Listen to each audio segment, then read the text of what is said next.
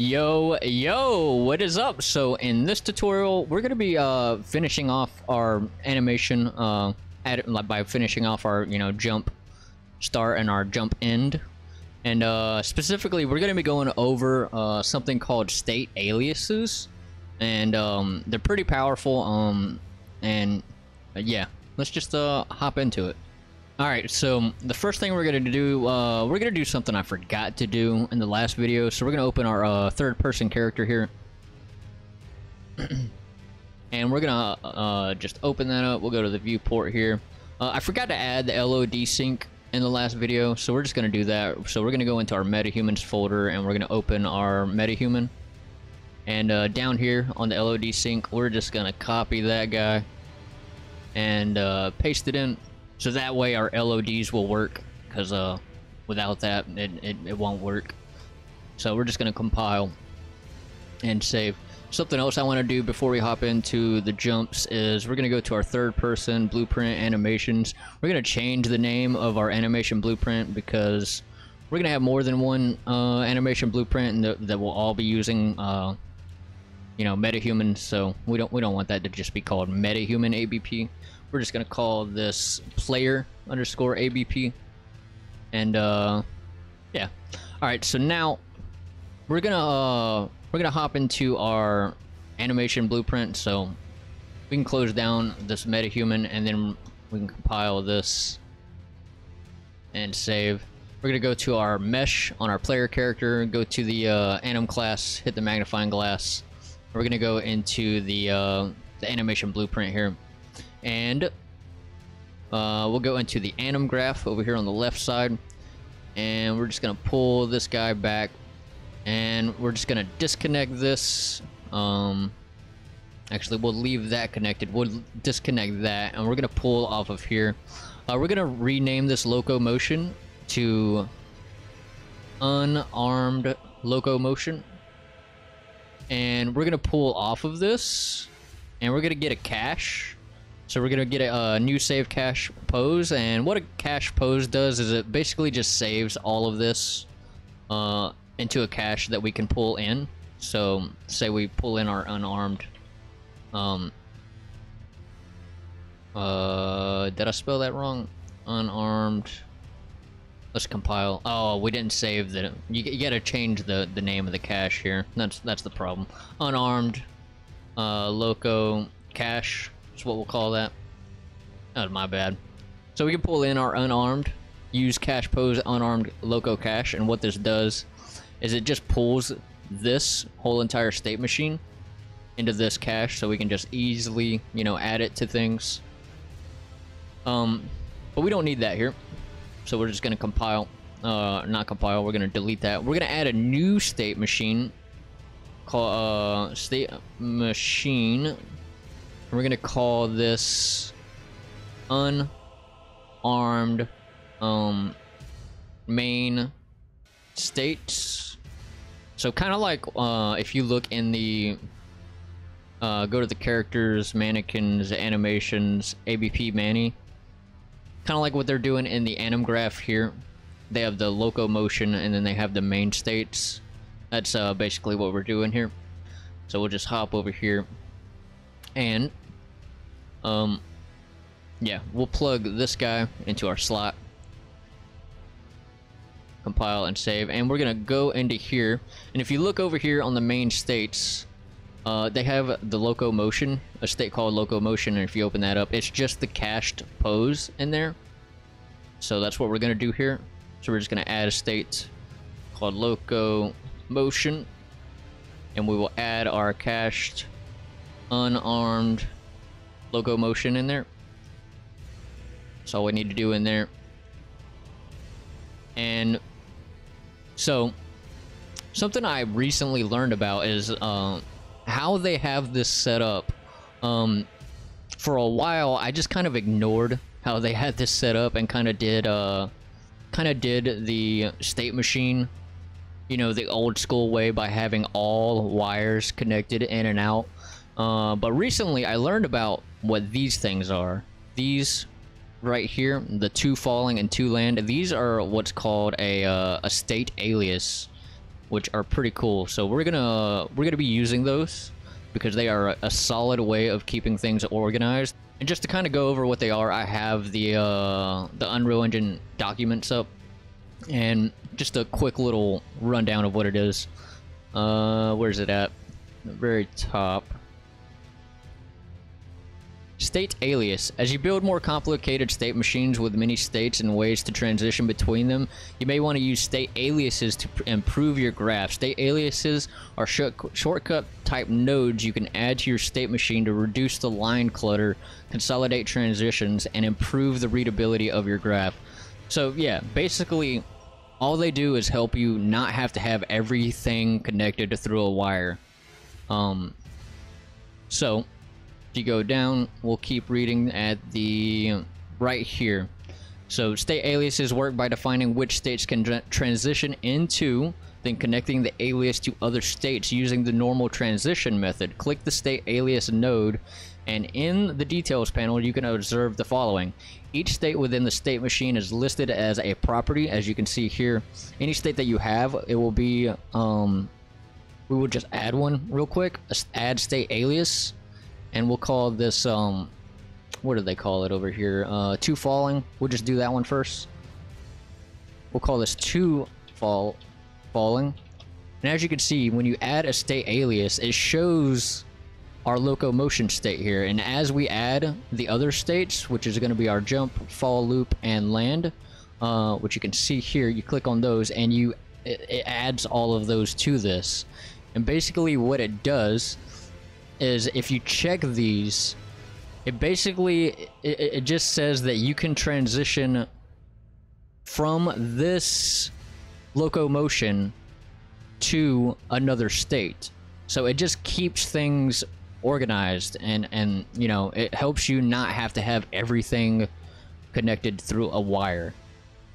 So definitely powerful and kind of interesting, because I still see a lot of tutorials today that are not taking advantage of this. They're still doing it the old school way, which, you know, I have been as well for a while, till I recently learned about what in the world these things are. And we're definitely gonna be taking advantage of these because these are useful. So yeah, we're gonna go from our to falling to our jump. So we'll just go from here, add a state to jump. So we will go in there and we're gonna add our jump.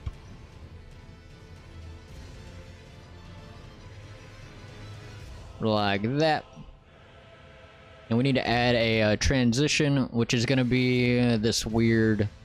They get the velocity and is falling, so we're just gonna copy this over, and we're gonna add this to our transition here. And compile and save. So now we can go into our jump from our locomotion because we have it checked over here.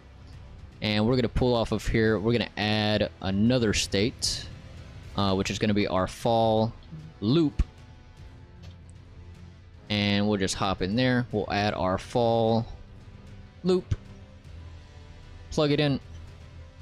Make sure that is you click on the animation, make sure you have loop animation set to true. We'll compile that. And the transition here, what do they have? Is falling, so yeah, we'll just do is falling here. So we'll pull in our is falling right here. And then we need a way to go from our jump to our fall loop.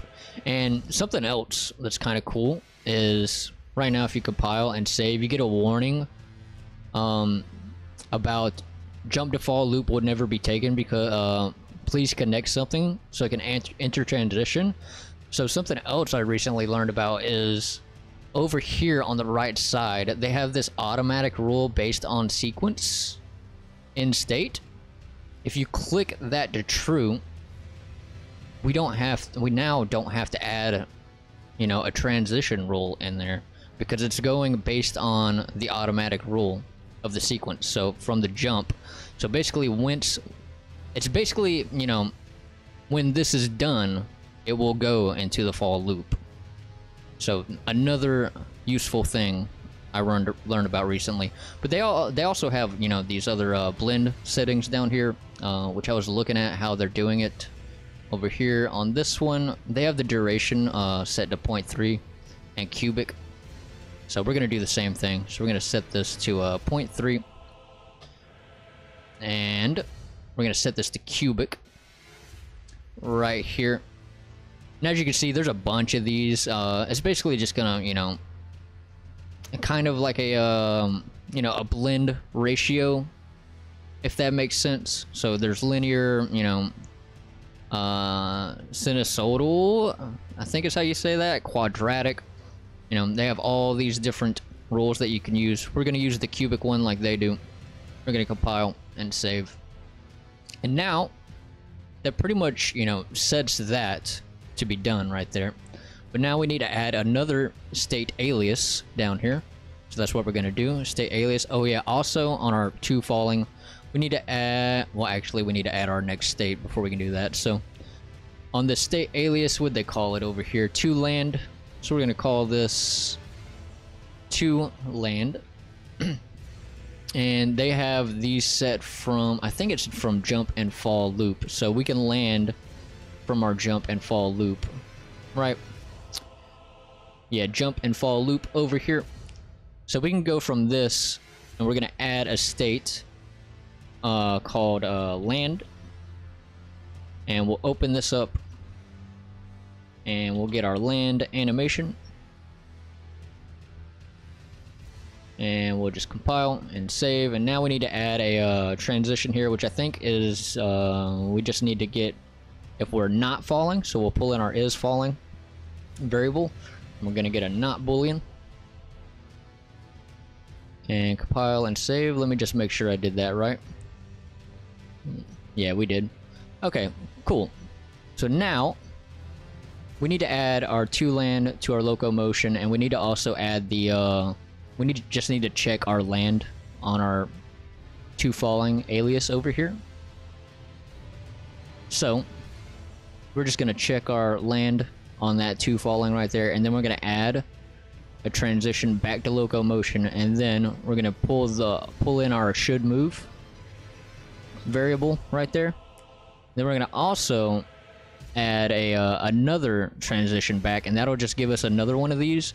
And basically what they did over here is the same thing that we did from our jump to fall. So whereas, you know, you may have seen in a ton of, you know, animation tutorials, normally you would add a transition that would, you know, a lot of people use something called time remaining, and then you would grab the previous animation and then, you know, see if it's less than like 0.1. So instead of doing that, you can just add these states, use automatic rule based on sequence, and that's basically already doing the you know, the time remaining kind of thing that a lot of people do. So for this one, I think what they had it set to was 0.4, and they also had it set to cubic, but we'll just make sure. So we'll check that over here. Yeah, 0.4 in cubic, and we'll compile and save. And now when you hop in, the jump works. Oh, whoops, hold on.